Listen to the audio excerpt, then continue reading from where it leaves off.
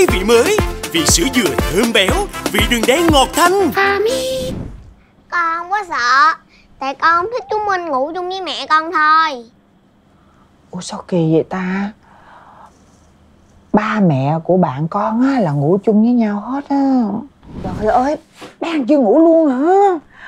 Ôi ôi, sao bé An lại ngủ chung với mẹ?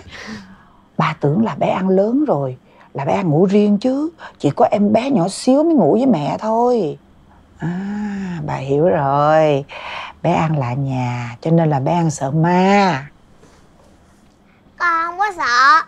Tại con không thích chúng mình ngủ chung với mẹ con thôi. Ủa sao kỳ vậy ta? Ba mẹ của bạn con á là ngủ chung với nhau hết á. Với lại á, nếu mà là vợ chồng rồi là phải ngủ chung. Ông bà đâu có bao giờ ngủ riêng đâu. Nhưng mà mẹ ơi, bé An hồi giờ ngủ chung với con không à. Bây giờ tách nó ra liền vậy, sợ nó không quen. Đứa nào cũng vậy mà con. Phải từ từ rồi sẽ quen chứ.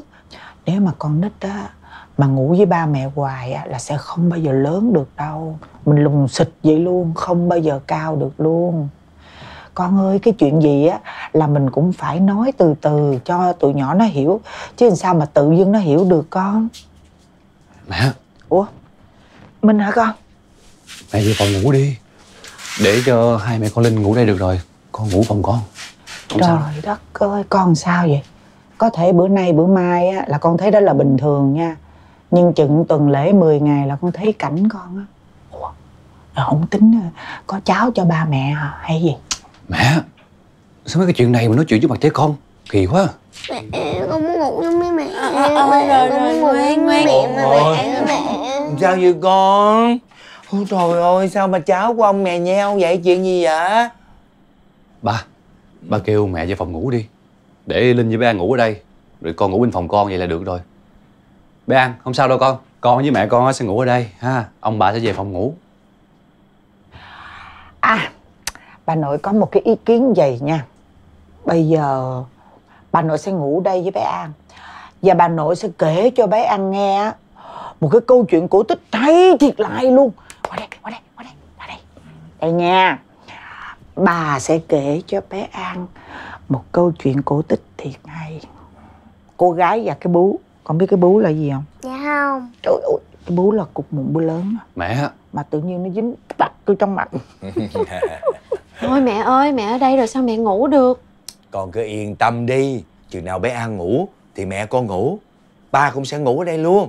Tụi con mới cưới nhau thì phải về ngủ chung. Bé An không có chịu đâu. Bà nói đi. Lẹ. Đi.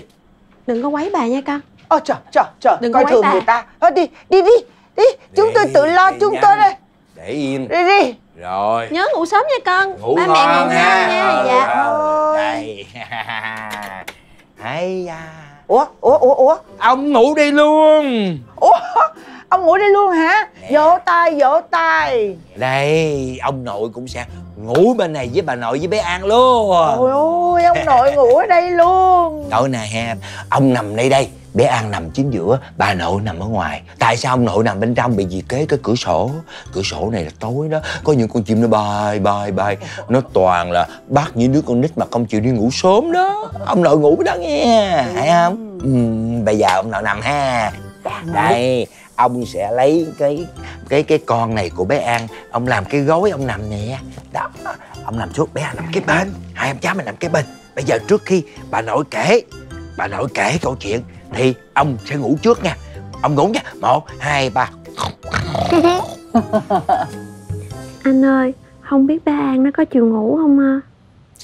Em lo gì chuyện đó chứ. Ngày xưa ba mẹ anh, 3 đứa con trong nhà nuôi còn hết nữa mà. Huống chi có mình bé An. Mà con nít dễ lắm. Chỉ cần nằm xuống kể chuyện cho nó nghe là nó ngủ liền à. Đừng có lo nữa. Mà em nè. Không ngờ ha.